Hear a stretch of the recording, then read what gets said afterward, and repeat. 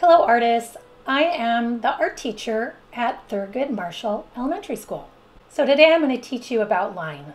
We're going to think about line, we are going to practice line, and then we are going to make art with, guess what? Line. I love line. No, I really do. I love line. You'll see. Let's think about art. For materials, you will need a pencil or pen and a piece of paper. You might want to use crayons, markers, or colored pencils if you have them. That's a bonus, but you don't need them. I'll also show you how to use scissors, glue, and colored paper if you happen to have those around as well. In art, we have different types of line that we can use. Straight, zigzag, curly, wavy, curved, short, thick, thin. I'm going to teach you my line song. It also has a dance that goes with it, but let's learn the song first. So I will sing first and then you will copy me. Thin and thick lines, zigzag too, bumpy, straight and curly, wavy, curved and swirly. Lines are fun. Now let's try that with the dance.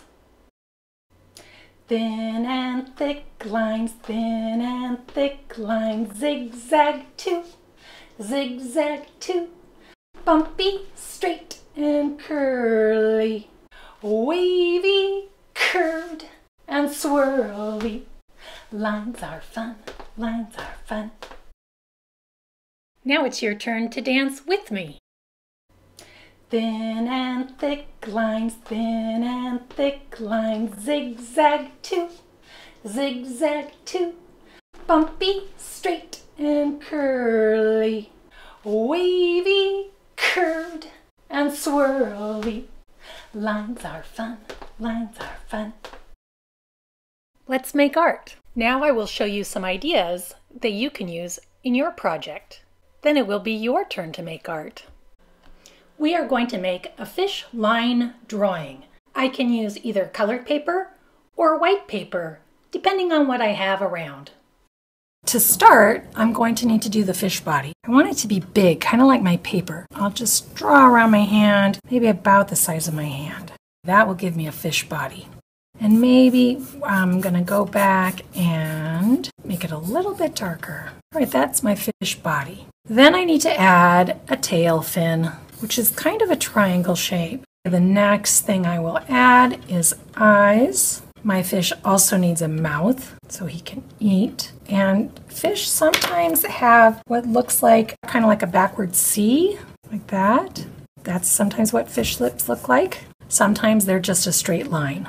All right, the next thing my fish needs, he needs to be able to breathe. And the way that fish breathe is with gills. I'm going to draw in a gill, which is a curved line, back usually somewhere behind the eyeball. So let's say maybe actually more like here. Some fish have one gill on each side and some have more than one.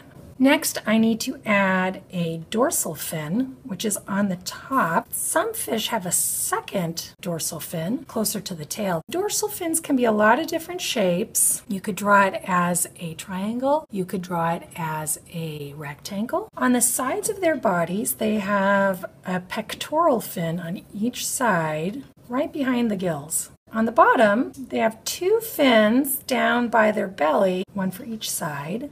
These are called the pelvic fins. And back by the tail, they have what are called anal fins, and there's usually two of them. Okay, so here's my fish. That's step one. In step two, I will add lines to my fish. I can add a straight line. I can add a curvy line. I can add a curly line, a wavy line, a zigzag line,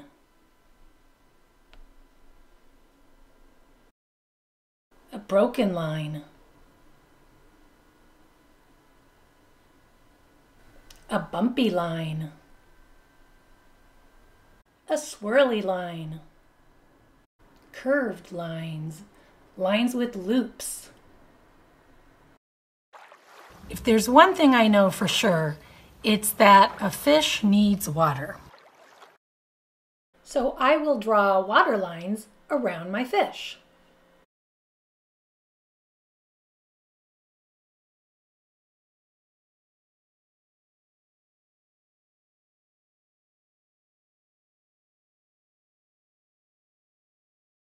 What kind of lines do you see in water?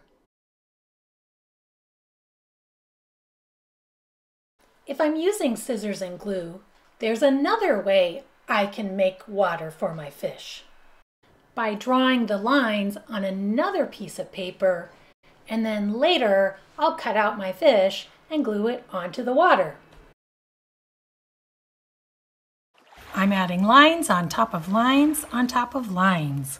I want my page filled with different kinds of lines. This one I can lay on its side to make lines. That way I can make thick lines.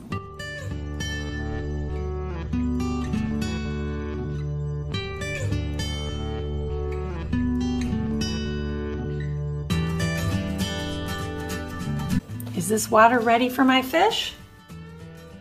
I think so.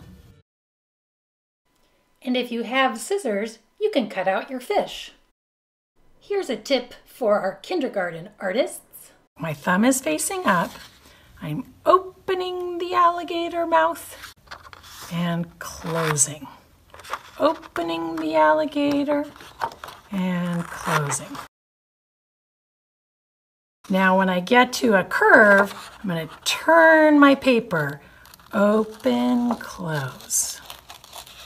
See how my paper's turning? You can glue down your fish.